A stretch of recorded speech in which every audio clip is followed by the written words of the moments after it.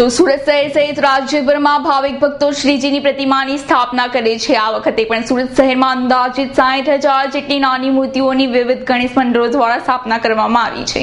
જો આ પ્રકારની મૂર્તિઓની પાણી વિસર્જિત થવાથી પાણીમાં પ્રદૂષણનું પ્રમાણ વધે છે, તેમજ તાપીની જળ સપાટીમાં ઘટાડો થવાને કારણે શ્રીજીની પ્રતિમાનું વિસર્જન પણ યોગ્ય રીતે કરાતું નથી। ત્યારે વરાછા અમરજ્યોત સોસાયટીમાં સોના અમરજ્યોત યુવક મંડળ દ્વારા ઇકો ફ્રેન્ડલી ગણેશ વર્કશોપનું આયોજન કરવામાં આવ્યું હતું। સુરત શહેર સહિત રાજ્યભરમાં દર વર્ષે ભાવિક ભક્તો હજારોની સંખ્યામાં શ્રીજીની પ્રતિમાની સ્થાપના કરે છે। જો કે કેટલાક લોકો પીઓપીની શ્રીજીની પ્રતિમાની સ્થાપના કરે છે, તો માટીની મૂર્તિમાં પણ ઉપયોગમાં લેવાતા કેમિકલ યુક્ત કલરોને કારણે પાણીમાં પ્રદૂષણનું પ્રમાણ વધી રહ્યું છે। ઉપરાંત છેલ્લા કેટલાક સમયથી સિંચાઈ વિભાગ દ્વારા યોગ્ય રીતે પાણી પણ છોડવામાં નથી આવતું। પરિણામે 10 દિવસ સુધી શ્રીજીની તન, મન અને ધનથી પૂજા અર્ચના કરનારા ભક્તોની પણ લાગણી દુભાઈ છે।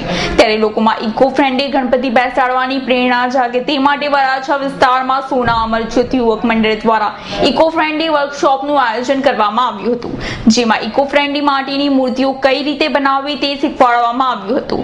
વર્કશોપના ઓર્ગેનાઇઝર આરતી પંચાલને આ મૂર્તિઓ બનાવવાની પ્રેરણા પુણેના દત્તાત્રી કોઠારી પાસેથી મળી હતી। ઇકો ફ્રેન્ડલી મૂર્તિઓની વિશેષતા એ છે કે તેમાં વેજીટેબલ સીડ્સ નાખવામાં આવે છે, ત્યારબાદ કુંડામાં શ્રીજીની પ્રતિમા સ્થાપિત કરી તેમાં જ વિસર્જન કરવામાં આવે છે, જેથી શ્રીજીની પ્રતિમા પાણીમાં જ મેલ્ટ થઈને પ્લાન્ટમાં કન્વર્ટ થાય છે, જેથી પાણીનું પ્રદૂષણ ઓછું થવાની સાથે સાથે એન્વાયરમેન્ટમાં ગ્રીનરીનો પણ વધારો થાય છે।